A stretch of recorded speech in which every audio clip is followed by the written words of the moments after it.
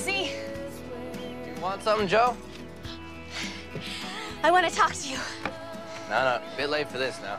I'm leaving. You can't stop me, so don't even try. That's not why I'm here.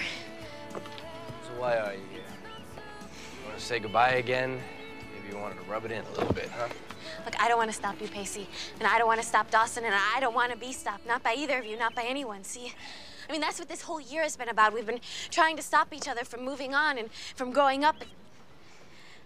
But not you. I mean, you're different, and you've challenged me every step of the way, and you've been there every step of the way. Joe, departure time is in T-minus 30 seconds, so if there's a point, I suggest you get to it.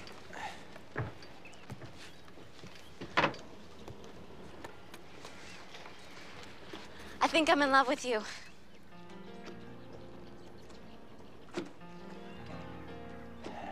You think or you know? I know.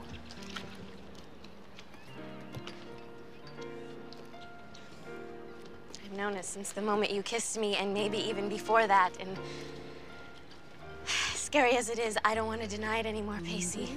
I don't want to run from it, and I don't want to let it run from me. So, what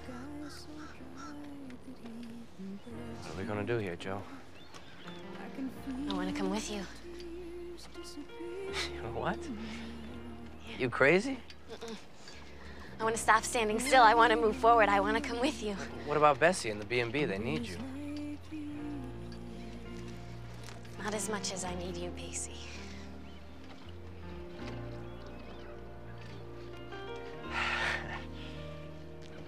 It's years like these that make a young man old, and his back against the promises that Permission to come aboard?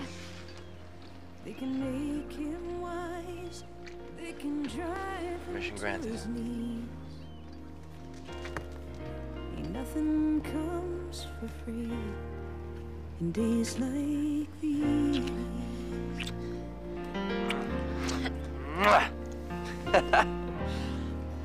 You can swim, can't you? Of course. I was kind of worried about the next change of clothes. Nothing to worry about. I'm gonna hit the next port in a few days. And you can't Days? Yeah, or a few days after that. So let us fill this empty earth with hope until the rains come.